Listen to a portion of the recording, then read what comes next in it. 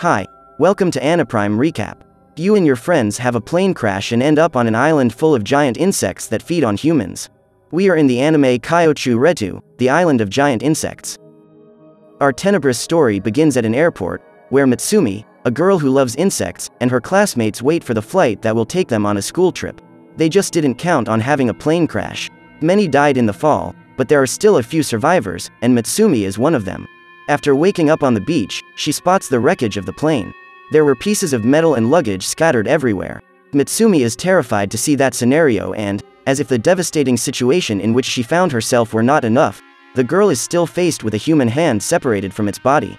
Her only hope now is to head through the forest looking for other survivors. In the middle of the woods, the young woman meets Matsuoka, the captain of the school's softball team. Together, they set off in search of other classmates who may have also survived the accident. Elsewhere in the forest, a group of students is gathered. They found a freezer with several drinks, which could indicate that there are more people living on the island. They try to use their cell phones to call for help, but the devices are wet and not working. Only Chitou's cell phone, which is waterproof, is working. Everyone is excited by the news, but soon discovers that there is no signal on the island. Ino walks away from the group as she says that nature is calling. And suddenly, her classmates hear the girl's screams. Mutsumi and Matsuoka were walking near the place and they also heard Ino's terrible scream. The students approach to see what is happening and everyone is paralyzed with fear when they realize that it was a giant butterfly. The bug injects its proboscis into Ino's skin. Then, another terrifying creature like that appears and introduces its sucking mouthpart into the girl's mouth. They suck all the water and nutrients from the student's body, leaving her completely dry. After feeding on Ino, the insects head towards Mommy.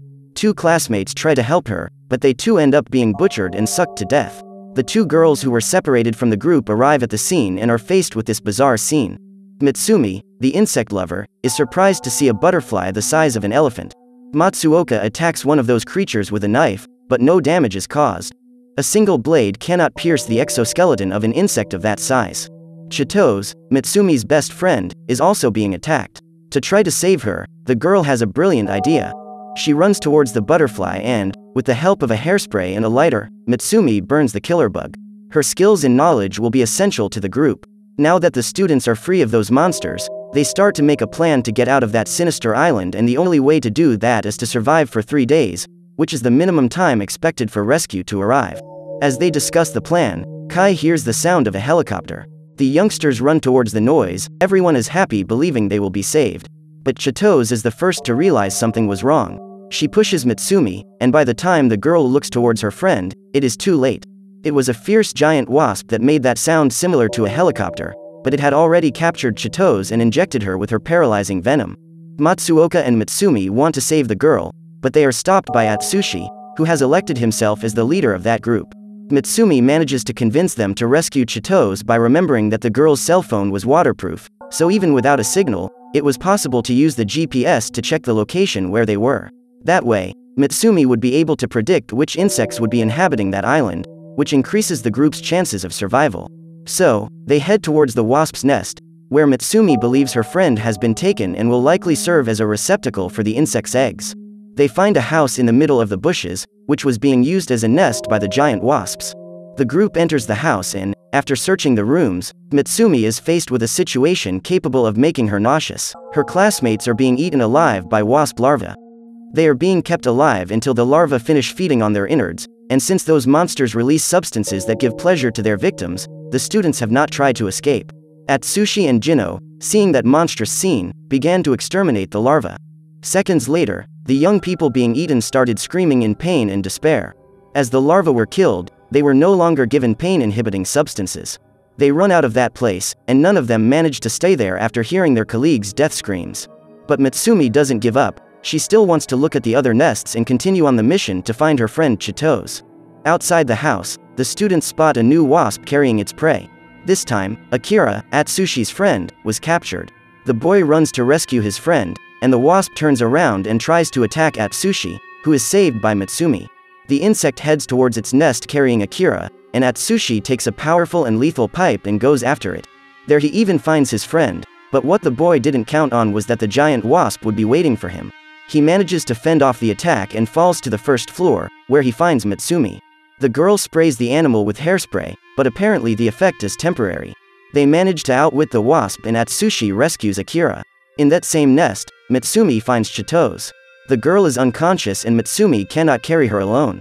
She then asks Atsushi for help, but the boy just cowardly takes his friend and leaves. On the way out, he encounters another insect, and still manages to escape through the hole in the wooden floor. The wasp heads towards the girls. Mutsumi struggles to carry her friend to a passage where they could escape. As they are about to be caught, another wasp appears and attacks the animal that Mutsumi had sprayed hair on. Just then, Matsuoka appears and rescues the girls. The house is taken over by wasps that were attracted by the smell of the spray. Now they need to find serum to give to their friends who have been infected with wasp venom. Kai finds a map of the island, which shows that there is a hospital nearby. Everything looked perfect. They walk towards the place, but on the way they encounter a new setback. Mami spots a huge tick on Jino's back. Mutsumi manages to get it out, but it might be too late. The girl has already been bitten. According to Mutsumi, a bite from that tick can cause a viral infection and kill her. As if the situation wasn't bad enough, they ended up in a tick nest. The creatures took over the whole place. In a single tree you can find dozens of them with their red and scary eyes. Mutsumi instructs colleagues to fold their arms, hide their hands, and bend over to avoid rising body temperature and releasing carbon dioxide. That way, they could get out of there undetected by those monsters. Mutsumi throws a stone heated with her body heat to attract them and the group is able to follow their way. From time to time, the girl throws a new heated stone to get away from ticks. As they are about to leave that deadly nest, the students meet their teacher. The woman looks like a zombie and her face is taken over by those creatures. The scene is disturbing. Mami despairs to see her sensei like that and runs through the forest. Mutsumi has the idea of using the teacher as bait. After all, the woman could no longer survive.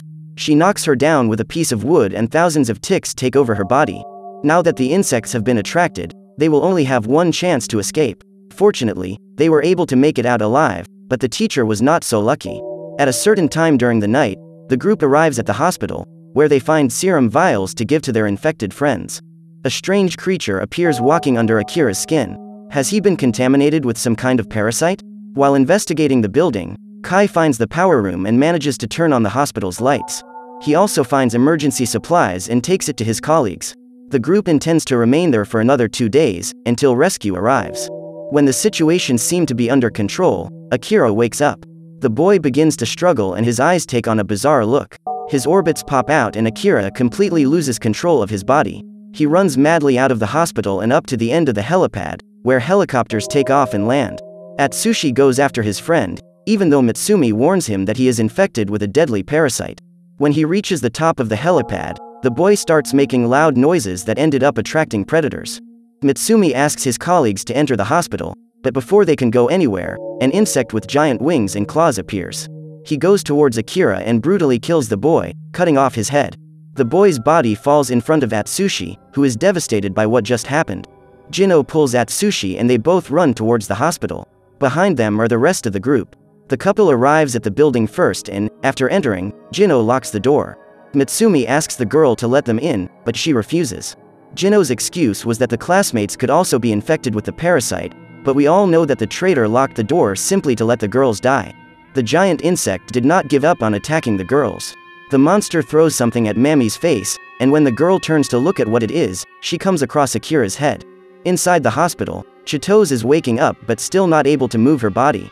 Atsushi is still upset. The boy cannot accept his friend's death. Chitose asks Jino where Mutsumi is and the girl says that her classmates were eaten by bugs. Of course she doesn't believe this story and starts calling for her friend. Just then, she hears Mutsumi's screams outside. Jino and Atsushi intended to take advantage of Chitose's immobility to do terrible things to her. But luckily for the student, Kai appears and knocks the two delinquents down, hitting their heads with a fire extinguisher. Mutsumi, Matsuoka and Mami were still outside the hospital. When they were about to be captured, the boy opens the door and the girls are saved. They try to come up with a new plan to get rid of that bizarre creature that was still looking for them outside the building. Mutsumi sets a risky strategy to save her friends and asks for Kai's help. The girl wants to attract the attention of the giant insect using the halogen lights on the helipad. She manages to get out of the building and go up the tower without drawing the monster's attention. Upstairs, she wraps a tarp around the lights, gets down the tower, and using a sound alarm inside her bag, she catches the insect's attention.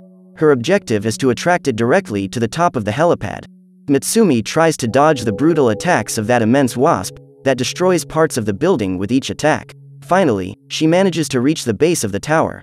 The girl pulls the rope to remove the tarp and the animal is drawn to the lights.